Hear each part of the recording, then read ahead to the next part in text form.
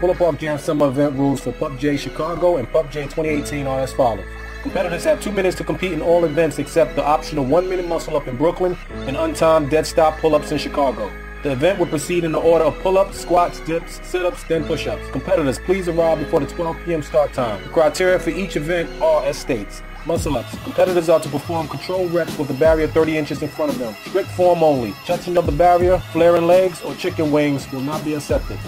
Pull-ups, chin over the bar. Competitors are to pull up until chin clears the bar, then return to a hanging position where your arms are no less than 160 degrees before raising again. Pulling until chin touches the bar. Shorties or kipping do not count. Pull-up, dead stop. From a dead hang position, competitors must pull up until chin clears the bar, then return to another dead hang pause before rising again. You get one max set with no time limit. Shorties or kipping do not count.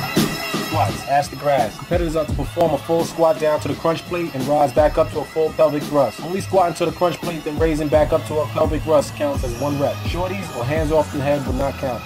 Dips, break the 90. Competitors are to drop to a low less than 90-degree bend, then proceed up to a lockout at the top. Only breaking the L or 90-degree bend and lockouts at the top are accepted. Shorties or kips will not be counted.